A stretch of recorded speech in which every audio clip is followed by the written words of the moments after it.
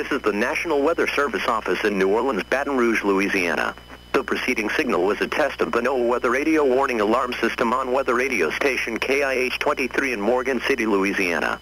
During potentially dangerous weather situations, especially built receivers can be automatically activated to warn of the impending hazard.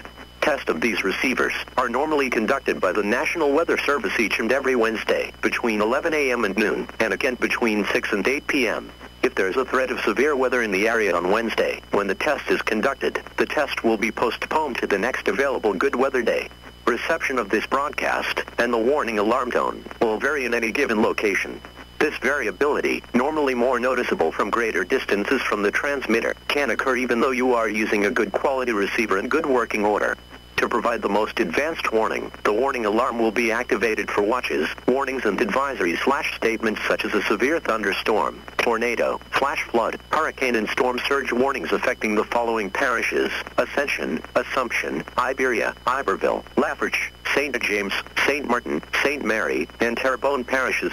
This test is being issued on all transmitters within southeastern and southern Louisiana, which are operated from the National Weather Service in New Orleans, Baton Rouge, Louisiana. These stations are KHB 46, serving Baton Rouge, KHB 43 in New Orleans, KIH 23 in Morgan City, and WNG 521 in Bogalusa. The National Weather Service in New Orleans, Baton Rouge, Louisiana only serves those 5 transmitters.